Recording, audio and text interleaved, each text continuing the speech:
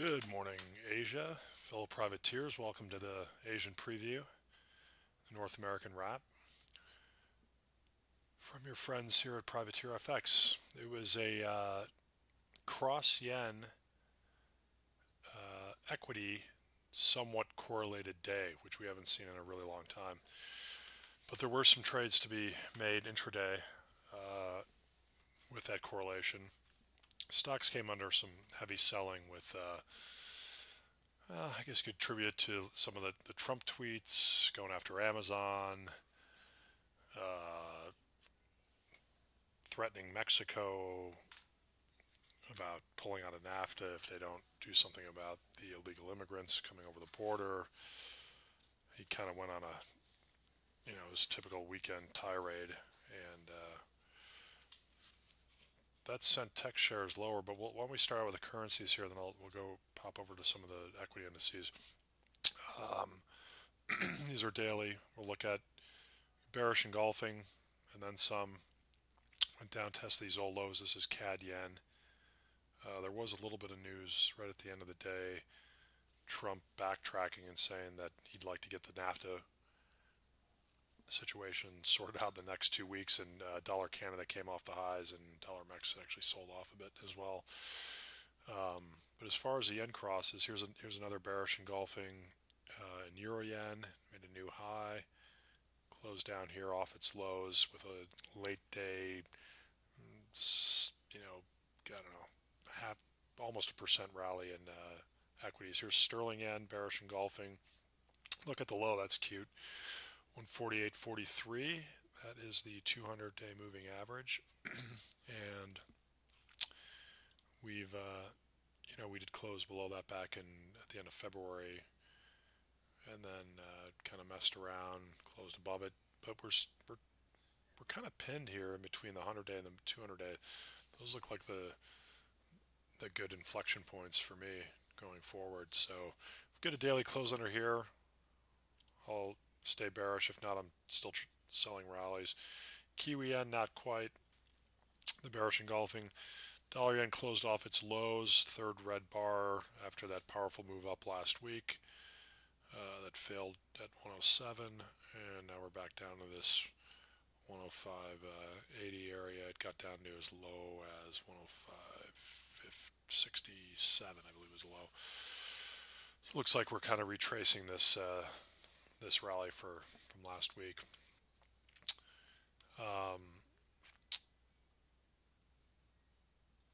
The euro dollar was bearish engulfing at one point, but we didn't close below the previous day's low. But we were below their intraday. Here's a little point here. Let's go to the 240, because that's kind of a good looking level all of a sudden. Here we are, the recent fib swing. We tested, breached this 3/4 fibbo, but we haven't really been able to close below it with any sort of real passion. But here's some 240 lows right here. Drawing a line. This checkered line, we have one here. This looks like kind of a decent pivot point for us going forward, so we'll watch that. No strong opinion. We do have the Eurozone CPI coming out in a couple days, which could actually move it. If we saw week one, it could get interesting.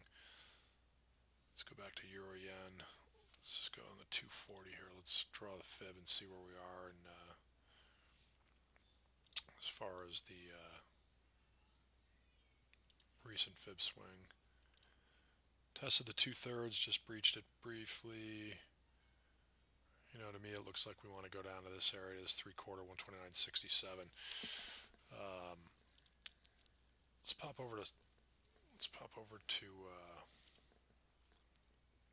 our S&Ps. We'll get to a daily. This is all I heard about on the drive home from work on Bloomberg News, Bloomberg Radio. First daily close under the 200-day since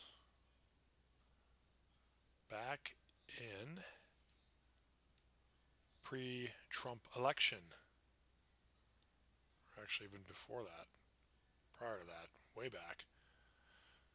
We haven't been below the 200 days since June of 2016. Again, this is the daily chart here. So the S&Ps, if you look and see where this closed today at 2583, so just below the 200-day, which came in around 88. We tested it, tested it twice back in the early February VIX implosion, but we could not even come close to closing below it. So the prior low daily close is 25.97. Market is going to be, that'll be an area to sell. But we did get a new low daily close for this whole move, including the VIX implosion, and we closed it on the 200-day. Sentiment is going to drop considerably, I would imagine.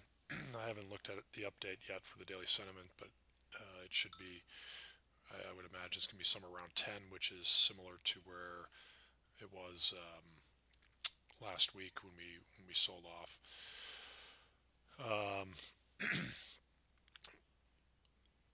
As far as Fibos, this big swing, the market seems to be following. We pierced it in early February, 25.55. Got down to 25.32, but I think this is a swing it's trying to follow, which would give us the next real support if we do continue selling off down to 24.53. I'm a little bit wary. This was an aggressive sell-off today. People, the financial media especially, getting a little bit overly excited about the 200-day moving average. It's a barely close below it. I would call it almost a hold, and you know how the turnaround Tuesdays go. Wouldn't be at all surprised if we rally back up. The NASDAQ, not looking pretty with all the tech bashing that's been going on, and you know the Tesla, and then Trump bashing Amazon. This has got some more room. I could see this underperforming. 62.80 is the 200-day moving average. Again, we haven't been below that since, you know, it was back in the same time, like June 2016. So I would imagine get a little bounce from there. That should hold first time. If not, I suspect and again, this is the NASDAQ 100, so, you know, a bunch of the FANG stocks are in there. Let's take a look at the 10-year yields. 10-year yields took out last week's low by a couple ticks today. We did bounce a little bit late day by a couple ticks, but this has got a lot of the technicians have targets around this 260, 265, so I don't see why we can't go down there before we see another rally in yields. VIX was up 18% today. If you take a look at the high-flying tech stocks, you can see the damage done. Facebook not so bad. Amazon down 5%. Apple basically unchanged. Netflix down 5%. Google down 2%. Nvidia chipmaker down 4.5%. And Tesla about $10 off its lows of the day. We'll be looking to resell Tesla anywhere back up near these highs as 270 to 277, maybe fill that gap. This struggled going down today while the rest of the tech sector was getting smashed.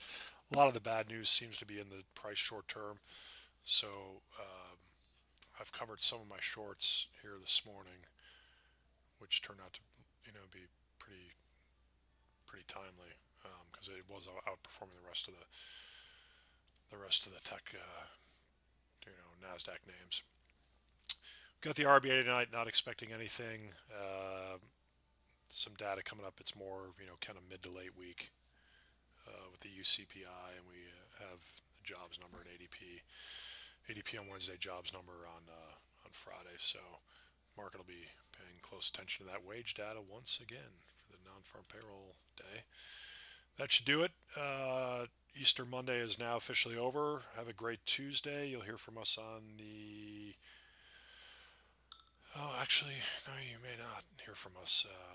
We're still there's still some holidays being celebrated in the rest of our team. So keep an eye on the Twitter. I'll be sending some tweets out if there's any groundbreaking news, and hear from me again tomorrow. All the best. Cheers.